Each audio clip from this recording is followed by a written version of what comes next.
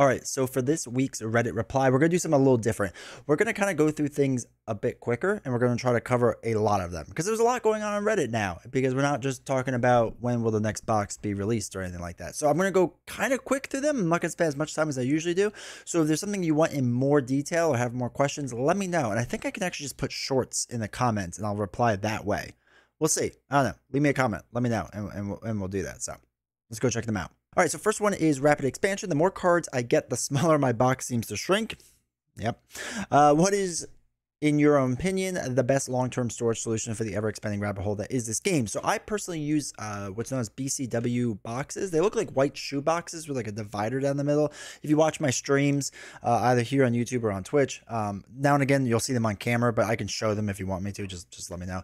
But that's what I use. I do want to get like a nicer storage system though, because like I play so much of this game. I feel like I should get something a little bit nicer. I think that'd be cool. I just haven't done it yet. So if anyone has any ideas or suggestions for nicer content or nicer like storage to hold your content, like let me know. I'd be interested in that. So all right, next one is the theory. The next 3-wave story arc will reflect the current MCU 3-phase story arc and star new Avengers Thunderbolts. And then they kind of clarified this. They're talking about like the same heroes, right? So they go through all the story stuff and whatnot. So they have American Chavez will be possible new Avengers heroes. American Chavez, Wong, Shang-Chi, Hawkeye, the Kate Bishop version, Black Panther, the Shuri version, Okoye. Maybe I'm saying that right.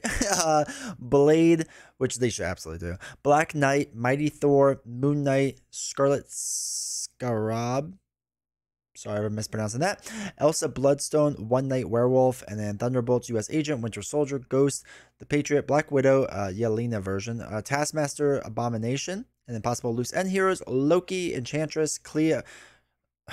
Just thinking about Enchantress, Clea, Scar, Blue Marvel, Mantis, Agatha Harkins. So the thing is with that there's definitely a solid possibility with a lot of these. And what I think what's interesting is the reason I really bring this up is because I know we have a lot of talks on chat and then Discord and all that fun stuff of like, well, what heroes are they still gonna do? What's left, right? Because we think about Fantastic Four, we think about the Defenders, but we don't talk about anyone else past that.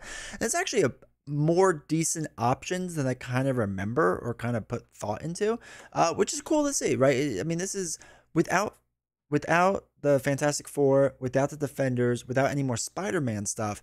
I mean, you're looking at easily like 2-3 cycles of like solid content, right? I mean, some of these maybe One Night Werewolf, like Elsa, they're probably not gonna like do those. I mean, they could, but it's nice to see like, you know, Moon Knight. Yeah, I mean, I could definitely see that. Black Knight, absolutely.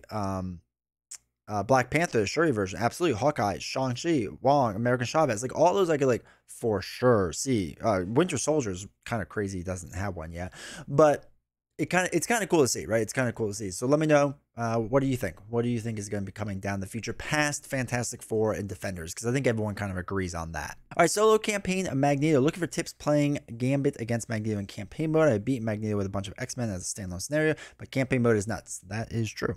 I made fairly short work of the first 4 scenarios, to my pleasant surprise, but by this point I have hit a wall with all 5 future pass cards in the encounter deck. So here's one of the things I'll point out. Like, I know a lot of people struggle with Magneto campaign, and you need to kind of focus on clearing out future pass cards.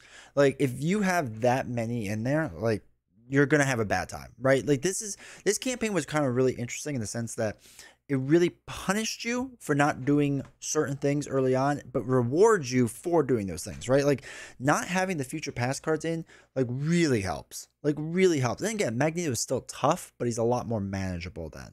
It was pretty interesting the way that they kind of did Magneto. So, anyway, that would be my biggest thing is you kind of have to go through and you have to really get rid of those. And the more interesting thing is what you do as like because you're allowed, like, right, if you're an aggression you can have like a few justice or protection cards. I forgot what that whole like mechanic was of building. So you could do things with that, and it's kind of, you have to almost gear everything toward Magneto. Most of my campaigns, when I think about things, I don't think about the next villain, I think about the final villain, right? Or the hardest one, because sometimes it's not always the final one. What do I need to defeat that villain, right? So anyway, that's just what I would think about while going through a campaign. But really, just future pass cards will like really mess you up. They are really tough. All right, next one is Deadpool announcement speculation. Everyone expected Deadpool announced on April 1st, myself included. That's true. I really thought he was going to, and as we got like within a month, and people were like, "Oh, Deadpool will be in the box," and I've always said there's no way he would be in the box because he just sells himself. But then they thought the next big date announcement would be Cinco de Mayo because he loves chimichangas, which doesn't 100% make sense. I kind of get what they're going for there, but chimichangas have nothing really to do with Mexico. So anyway, I don't think Deadpool will really be on anything fun. I still wonder if they're feeling some backlash from Spider-Ham and April Fools. Like it was not it was not really well received in the community, which is sad because I like Spider-Ham and I thought it was really fun what they did. But it was not well received, unfortunately. And I think because of that they may be a little gun shy. I don't know if they actually are or not, but that's like my weird gut feeling. Or maybe it's just because the calendars don't sync up with it anymore. And last time they just saw an opportunity to do it because calendars were able to sync up with it. And then now they're just out of whack and they can't do it, right? It could be as simple as that too. So I think we'll just get him on a normal random Thursday at this point. Probably near the end. I assume he'd be one of the last heroes announced is my guess. Probably the last one, I would assume. But maybe not. Is there a recommended order to Mutant Genesis and Mojo Mania? I just got both of these expansions. I want to dive into Mojo, but figured I would ask first. Is there any reason I couldn't play Mojo first? The two seem pretty independent. Yeah, you could do either one. You don't have to do one versus the other. I would actually start with... The weird thing is with Mutant Genesis, Sabretooth is like the first villain, and he can be kind of tough if you don't really know what to expect. You either have to play in Rush or really like learn his mechanics and understand him. I would almost skip to like Wide Awake or Sentinels. Not that they're like easy or anything, but like I think they were more straightforward to grasp in my opinion. With Mojo Mania, like Magog, the first one, wasn't too hard to grasp. Spiral could be rough. Still fun. It's very, very fun, but it can be a little rough, and Mojo can be a little rough. So I don't know if there's really like a right order between just saying Mutant Genesis or Mojo Mania. Like if you're looking at like what would just be the easiest or the most straightforward, I would almost say like Sentinels and Project Wide Awake and Sentinels, I guess it would be. Or whatever it is. Is that what it is? No, Sentinels is Project Wide Awake, right? Yeah, so Project Wide Awake is the Sentinel, and then Master Mold, right, is the other one, Master Mold. So you could do that, right? They kind of play off each other pretty well, and they're pretty straightforward in my opinion. So I would start with them and then kind of go to Magog after that, if you don't mind like mixing and matching. All right, has anyone got a situation like this? I've got a good amount of cards, all the mutant stuff, Gambit on the way, core set, Sinister, all that fun stuff. All sleeved in storage box, vertical dividers. Sounds exactly like me, except for I don't use Divider Central. I use Tesseract Games, but to each their own. One thing I don't have are the stands or trays for heroes and villains in play, or acrylic counters or anything near those, because I'm paid, nearly double in shipping most of the time. This is one thing that stinks about getting into like the acrylic side of the hobby, is that shipping is really expensive. I use Buy the Same Token for the vast majority of my stuff now, and they ship out of England, I believe, somewhere in England. But it's overseas, and it's not America.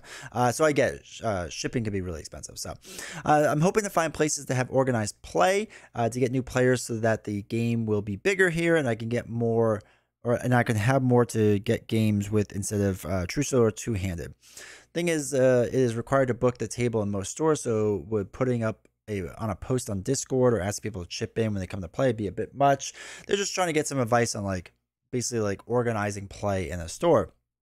So if people ask like, talking about organizing play, and I think this is a really good idea, because I think it's nice to try to get other people into this hobby. This I've said it before, but I'll say it again, that I think this community that we have in Marvel Champions right now is really strong. I think it's a really great community right now. Not that it wasn't before, but I think like the community as a whole is very strong, right? It's a very, very strong community. It's a very good community together. So they kind of talk about like what's your end goal with like cheaper shipping or whatever. And they just want to, get some people to kind of do group things, right? Or different things like that. Not trying to start an actual business or anything. But reason I kind of bring this up is because there was a poll that was done of what game brought you into the hobby. Curious what game brought everyone else in the tabletop hobby eventually leaned to Marvel Champions. So for me, it was another board game. And that's winning. And to be fair, at this point in time, I'm recording this the night before that you see this. So at this point in time, though, what's crazy is 126 was another game in the hobby. Magic the Gathering is 52. A different LCG was 46. Other was 28. 98 people voted though that Marvel Champions brought them into the hobby. Which, if you would have asked me if like an LCG like Marvel Champions would bring people in the hobby, I'd be like, you're crazy. There's no way, because I thought this would be too much of an ask for people to get into the hobby, and I think it's fascinating that it is. So I tie these two together because I think it's really cool to see people that are willing to put the energy and effort, put themselves out there, and try to get their store to be able to do more of the stuff to get more people into this hobby. I think that's really cool, and it's at first when I saw that post, I was like, oh, there's no way like your new people are going to get into this game, right? Like I never thought there'd be that big of a demand of new people that would jump into this game through Marvel Champions, and it turns out there is a decent amount. Now, I mean, 98 out of 350 votes in a sub that has 16,000 people is I mean, it's not representative as a whole, but still, like, it's cool to see. It's cool to see. So, quick question: if anyone watches this channel, did Marvel Champions get you into the hobby? I'm really curious about that. That would be kind of interesting to learn about everyone here. Who are your top 5 beginner-friendly heroes? If you're introducing the game to a new player who might not have experience with CCGs or LCGs or whatever, or complex card games, what heroes do you often have them play? I'm thinking in terms of lower card complexity, intuitive play patterns, low rules overhead, avoiding response interrupts, all that fun stuff. Who are your top 5 beginner? I'll get to mine in a second. So someone wrote Captain America, Spider-Man, War Machine, Captain Marvel, Black Panther, and I agree with most of this. I don't know if War Machine is up there for me because maybe in multiplayer because it's easier to like flip down, flip back up. But I feel like a lot of people that play this game when they first play, they want to hang out in hero side because like you want to be the hero, right? You want to be Peter Parker, you want to be Spider-Man, right? So I think a lot of people want to stay in hero side and don't want to flip down as much, and War Machine has a lot of flipping mechanic to it. The one thing I will say, and then people go into different things and whatever, but I will say that for me, I think Doctor Strange, as much as I give him a hard time, I do think he's a really good introduction hero, and then that's why I don't like him so much, is because I think he's very straightforward and very easy to grasp. Like, run through the invocation deck. Now, to me, that's why I probably wouldn't introduce him to a new player. Because for me, he gets really boring really quickly. So I don't want someone to be like stuck on Strange and being like, oh, I'm now bored of this because I'm just running the same 5 cards over and over. But that's just me. But I will say that I think in general, it's relatively easy to pilot Strange, right? The same could be said for Captain America. I think Spider-Man's pretty easy as long as you're not doing solo. I think Spider-Man's trickier on solo. Captain Marvel, I think, is a lot of fun. And I think that's really cool. I think like second or third game is where you take Black Panther in, right? Because Black Panther to me is a very good hero, and I think what makes it more fun is like when you understand the concept of like chaining all the upgrades together, right, through Wakanda Forever. Like, I think that's a really cool feeling, but if you have nothing to compare it against, I don't think you fully appreciate it. So a simple hero like Spider-Man or even Captain Marvel, I think it does a great job of showing, like, again, the simplicity of the game. And they're still very good heroes, but the simplicity of it. And then you get someone like Black Panther, and you're like, oh, this game could do a lot of cool, fun things. So that's what I would say to that. All right. Any good streamers to watch that play Marvel Champions? I tried searching Twitch, but there doesn't seem to be any English streamers that play. but no, seriously. So I commented on this to let people know. This was just what was off the top of my head at the time. So I said just on Twitch or streaming in general, because on Twitch there's Marvel Champions. There's very few of us. I think it's just Nelson and I. I don't really know if there's anyone else that streams on Twitch. Like, let me know, because I'm not 100% sure. But Descry Gaming streams over on YouTube. I think Descry is really good. I personally learn a lot from watching his streams or his VODs because I think he's a better player and deck builder than I am. So I like to watch other people play a lot, and I think that's what makes me better as a player. And they have different play styles than I do, which is really important too. And that's one thing I'll mention. I know a lot of people like my channel and support and all that fun stuff, which I'm very appreciative, but I do think you should watch other channels too, because my play style is very different than like even Nelson's play style. Like, him and I play together a lot, and our play styles are very different. So anyway, Step in the Portal does a really good job. And then regular format, get up in game. I've talked about him. I've talked about Josh's channel a bunch on this one. You know, he's very, very good. And Night of the Living Card Gamer and Late Night Gaming are newer channels that are up and coming, I would say. They started relatively recently. They have smaller followings. You know, they're going through the process of, you know, upgrading their stuff and making their streams better and better and better, or their videos, I'm sorry, better, better and better. But I think they have a good grasp of the game and a good concept, and there's some stuff to learn there, and I think it's pretty entertaining. So you know, definitely give them some love and check them out. I don't know. I know there's other people, and I'm sure there's a lot of people I'm forgetting about, so I apologize. You know, I don't mean to single people out. It's just, this was top of mind. And what was really kind of humbling is like people like right away, like, you know, myself and Nelson and Get Up in Game came here to say this. Dale is a good one. He doesn't make content anymore, but obviously like the content's still up and it's very, very good stuff. Very good stuff. So yeah,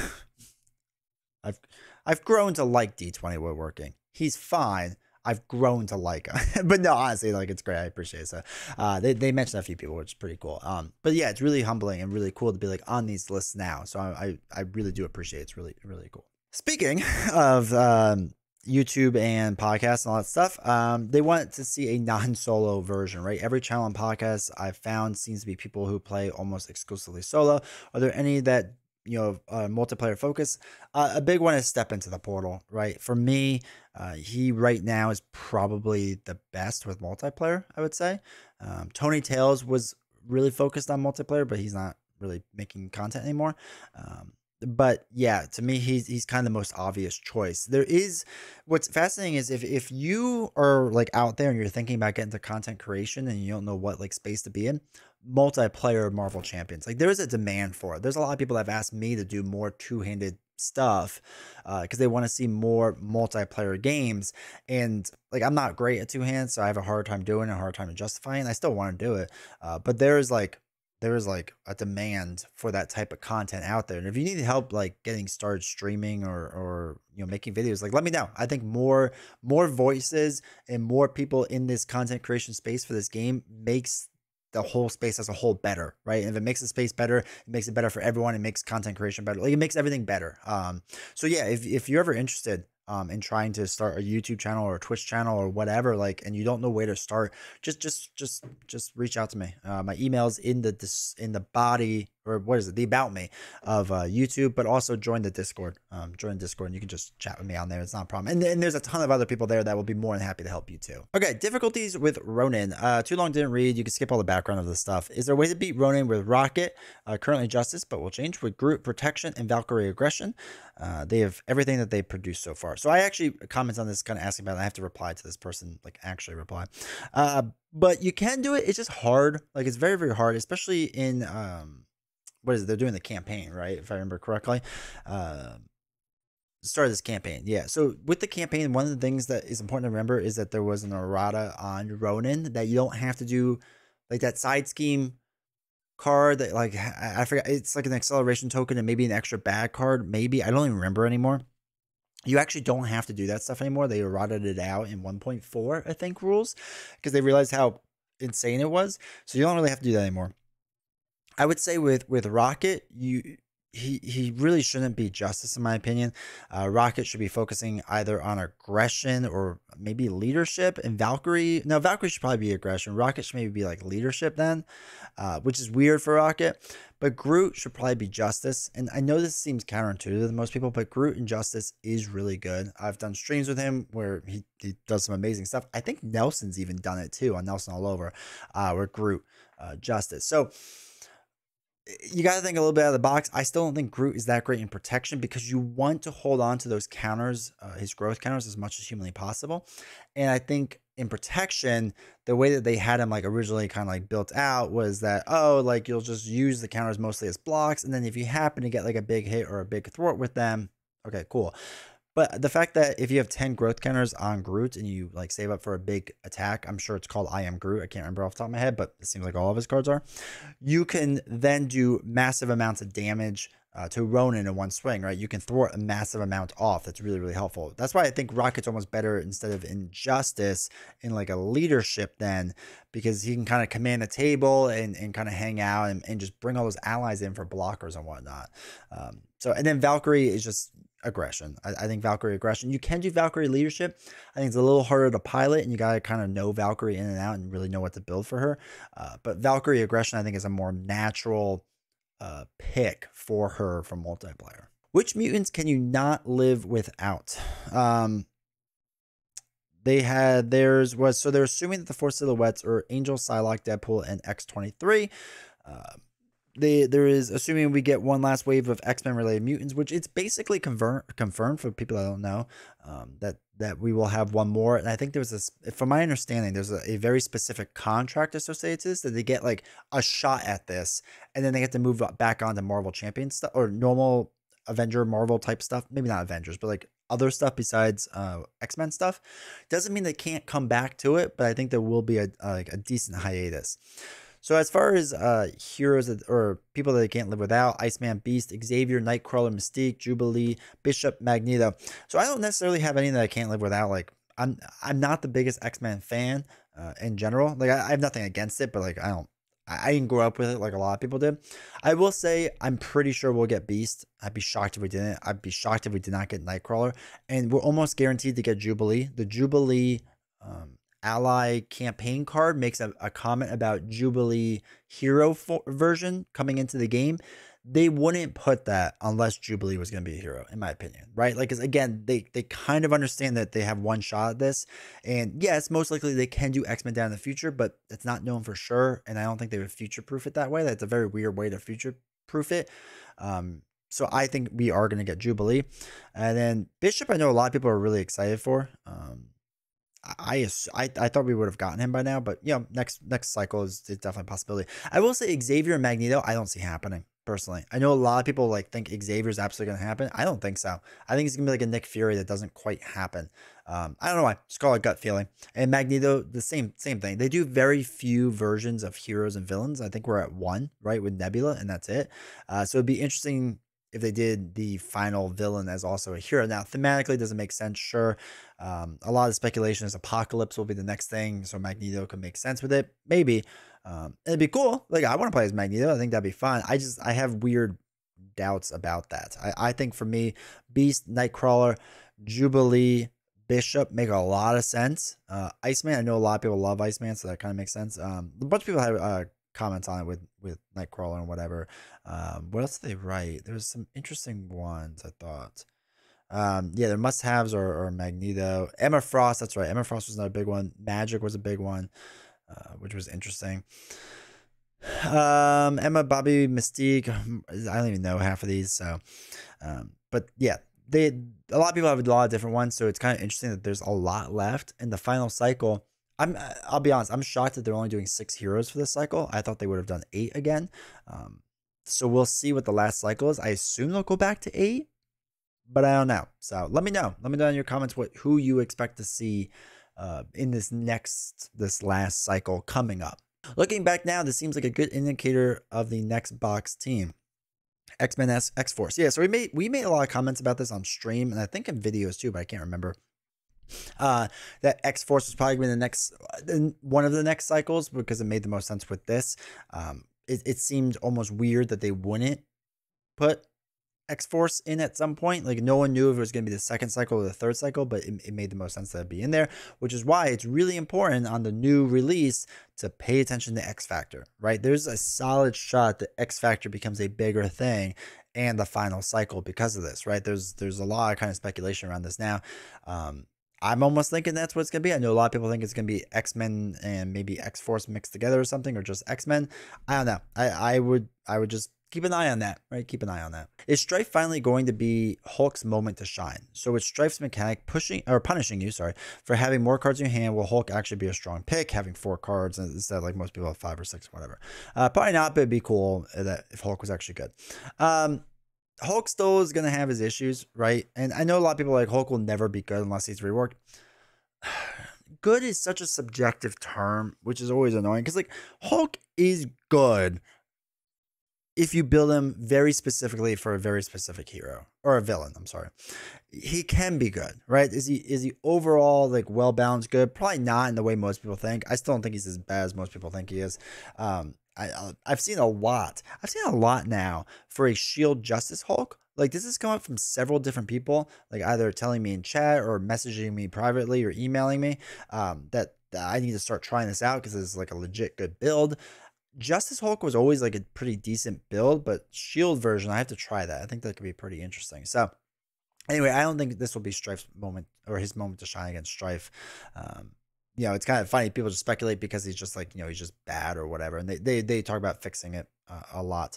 But the big issue, I guess, with him is that Strife seems to, even though he has a high attack, I think he has decent thwart options too, or an okay thwart option. And like threat seems like it can get pretty quickly out of control, if I remember correctly, on the villain. And Hulk will have a hard time keeping up with that. That's going to be this big weakness. Like, I think Strife, we've only seen like, what, 4 or 5 cards? But I'm going to guess he's going to be a very balanced villain, right? He's going to be very good at both things of what he does. And Hulk just can't handle that. He needs to face a villain that isn't great with like scheming on the main quest or adding a lot of threat onto the main quest, right? So I probably not going to be his moment to shine, but it could be fun. It could be interesting for sure. All right, multitasking while playing games. When you play Marvel Champions, do you listen to some music, podcast, watch TV, or do you completely concentrate on the game and avoid any distractions? So the only time I actually have a very distract-free game is when I do the Sunday morning ones. It's the only time I'm not really doing anything besides just kind of talking out loud to myself, which I guess is a distraction because I can be distracting. That's the only time it's like as close to non-distracting as possible. Most of the time it's with you all, right? Talking in chat. And so I'm distracted, but like I like the distraction. I think it's fun. And then if I'm playing for myself or I'm just kind of going through the motions and whatever, or trying to like start working on a review, because generally speaking, I try to play a hero about 10 to 12 times before I review the hero or a scenario or whatever. Most of the time, like the first couple times I'll play like nothing on, like super focused, but that's because I'm like rereading cards over and over, but I don't really play the game right all the time.